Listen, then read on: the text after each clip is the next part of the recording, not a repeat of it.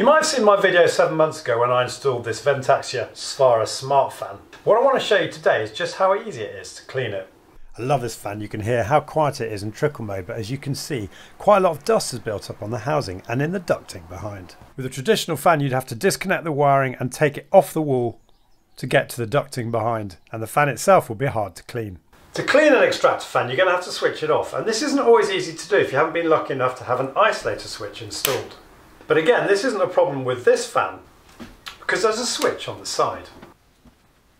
And then you can literally unclick the fan from its housing, leaving you to clean the ducting with a vacuum or even a leaf blower before applying a bit of silicone spray into the duct to minimise dust buildup. And because of the clever design, everything, even the blades on the fan, can be cleaned so easily before clicking the fan back into place, switching it on and repairing it with the app.